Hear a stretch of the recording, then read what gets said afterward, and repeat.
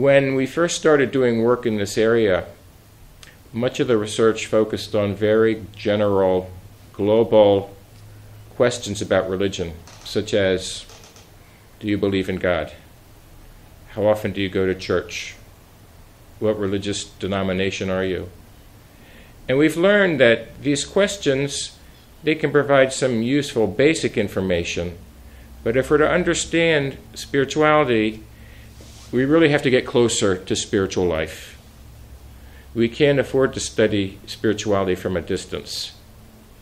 So instead of asking only, do you believe in God, we need to know about the God you believe in. Tell me about the way you understand God. Tell me more about the relationship you have with God.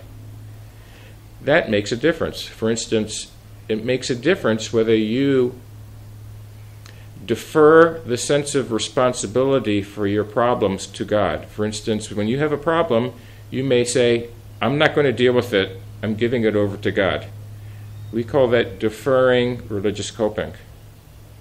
On the other hand, you may feel that you have a relationship or a partnership with God, so that when problems come up, you work together with God. God's not the only active partner, you're active too. And so you work together.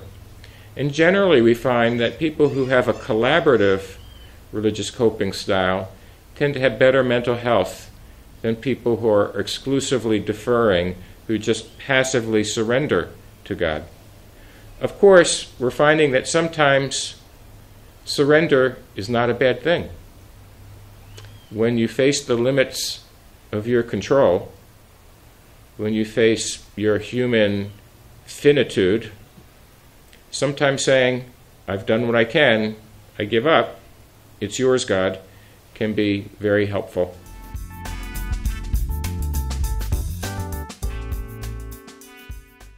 Well, that has been the focus of our work for many, many years with my wonderful colleagues, Annette Mahoney, Julie Exline, and my wonderful graduate students.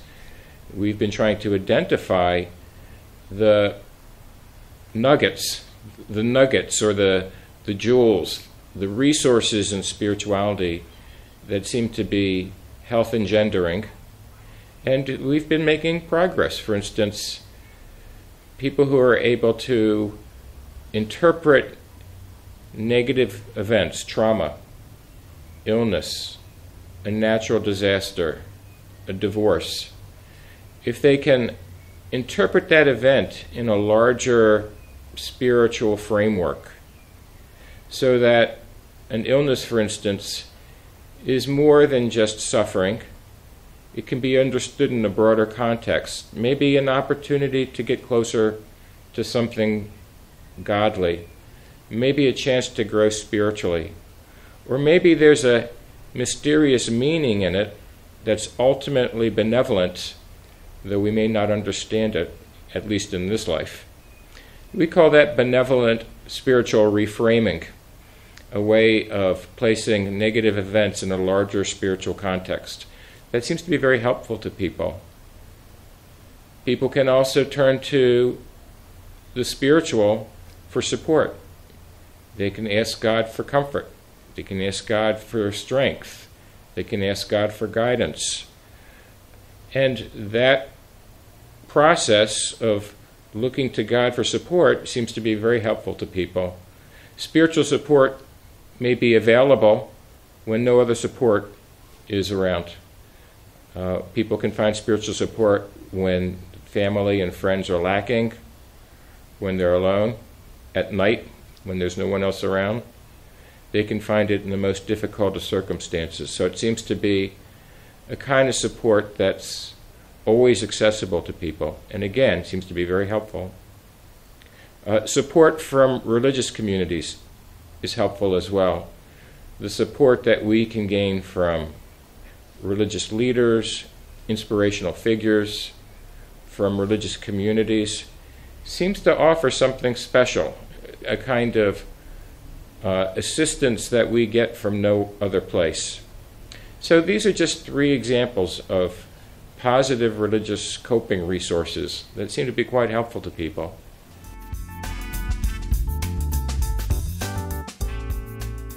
Well, major life events and just the process of development can at times challenge us, even shake us in our most fundamental beliefs and assumptions, including our beliefs about God, our beliefs about faith, our beliefs about our ultimate purpose in life. A major life event such as a death, an accident, can throw our most basic beliefs into turmoil, and we can be shaken to the core. What we're learning is that people can struggle then at times with their faith. We find this in the religious scriptures and literatures of almost every tradition, examples of people who struggled. Moses struggled. Jesus struggled. Buddha struggled. Struggles are part of religious life, and we think they're a part of religious development for people. So we're not saying struggles are pathological, but they can lead to decline and trouble and a lot of distress, or they may potentially lead to growth and transformation. We've identified, Julie Exline and I have a new measure of spiritual struggle that we've been using, and we've identified different types of struggle. For instance, struggles with God, feeling that we may be punished, feeling that we're being abandoned by God, feeling angry at God.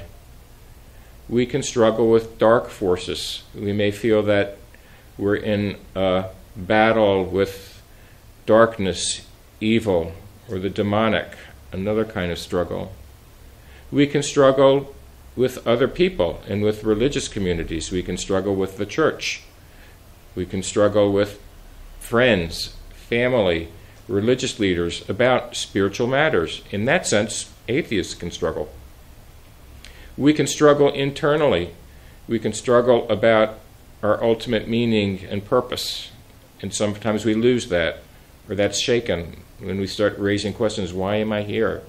Do I have an ultimate purpose in life? We can struggle with our own morality.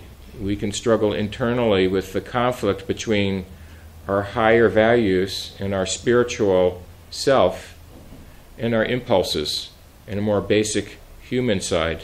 And we end up wondering, why am I behaving the way that I'm doing in ways that are inconsistent with my values?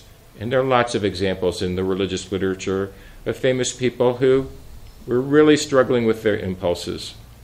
And these struggles are tied to a great deal of distress. They're tied generally to decline in physical health. They may be even tied to greater risk of mortality.